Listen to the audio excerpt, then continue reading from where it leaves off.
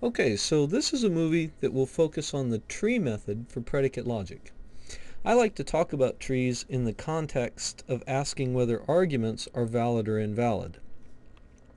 So here's an argument. Is this argument valid or invalid? If you just use your intuitions, what you're going to be doing is saying to yourself, let me assume that the premises are true,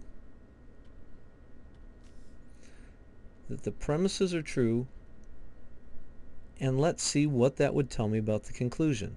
If it's true that some frogs are green, and it's true that some green things are poisonous, would it have to be true that some frogs are poisonous? What you're asking yourself is it possible to have a counterexample? A counterexample is all premises true and the conclusion false. Is this a possibility? Well, to determine the answer, if you don't have good intuitions about this, what you should do is a tree. So let's do the tree. I'll leave you in suspense about the answer. To do the tree, we need to symbolize it first. Some frogs are green. That's obviously an existential. There is an x, fx, ampersand, gx. Some green things are poisonous. Another existential. There is an x, gx, ampersand, px. Some frogs are poisonous. There is an x, fx, ampersand, px. All right, so we have now symbolized the argument. There's the trunk of our tree. Of course, this is supposed to be the counterexample for the argument, and so what do we need to do? Negate the conclusion. And now let's check and see if this counterexample makes sense. Okay, the six-step method that corresponds to our proof method for predicate logic, that is the same method that we use when we're doing trees. The first step of that method says assume opposite of conclusion if quantified. We know that. Well, in fact, this gets done automatically because we're setting up the counterexample. So we really don't need to worry about step number one. Step number two is to do double negation. We don't have any cases of double negation here. What about quantifier exchange? Yes, we do have one of those. We have a dash in front of a quantifier.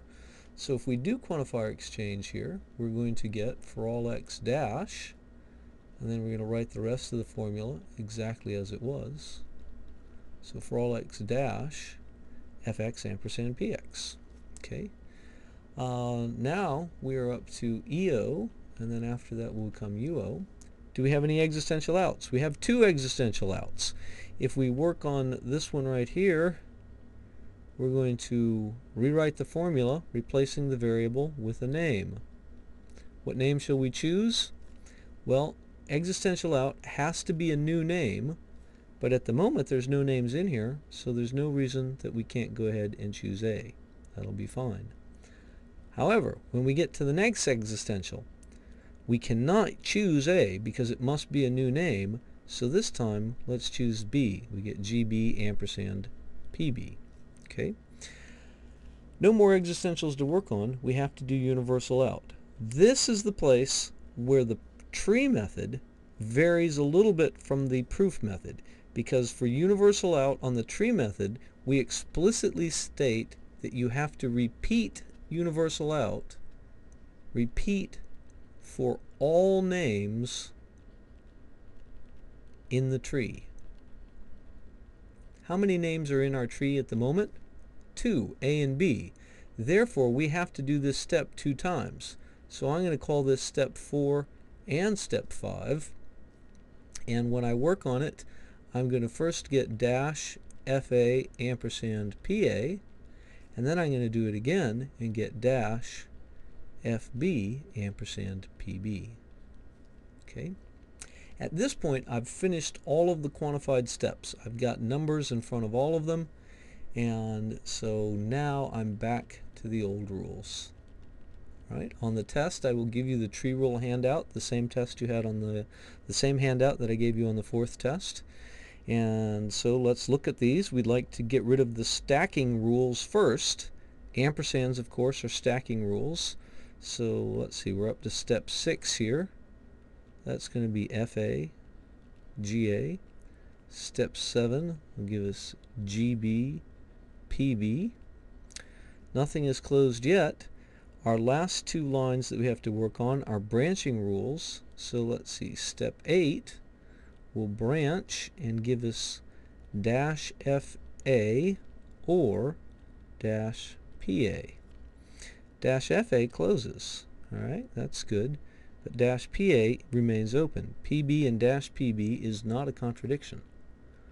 On number 9 here, we're going to work the last step and we will get dash FB or dash PB. The PB and the dash PB closes, but dash FB, this branch, is going to remain open.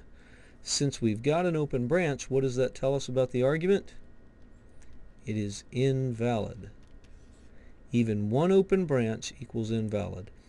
It's only when they're all closed that it means valid. Why does it work that way? If they were all closed, that would mean you get a contradiction on every possible attempt to attempt the argument. If you got a contradiction every place, that would mean that your setup, the counterexample, doesn't make sense. If the counterexample doesn't make sense, then the argument is valid. But what we see here is that we have an open branch. So that means that there is a way to make sense of the counterexample, and so the argument is invalid. So, is it possible to get a counterexample? Yes, it is, because we've shown that the argument is invalid. So it is possible for these premises to be true and these conclusions false. If you're not seeing that, let me draw a quick picture for you to show you how that would be a possibility. Let's use the sets here, and what we want to do is show that some frogs are green. So our goal is to make it true that some frogs are green and that some green things are poisonous. So here's frogs, here's the green things, and we've got them overlapping, so that means that yes, some frogs are green. It's not overlapping very much, but it doesn't have to overlap very much. Now we want to make some green things poisonous without making some frogs poisonous. How do we do that? Really very easy. There's the poisonous stuff. Poisons. Alright. Now we've made both of the premises true, but the conclusion remains false. This is why we say that this picture shows the counterexample for this argument. Since it was possible to get a counterexample, that's why we know that the argument's invalid.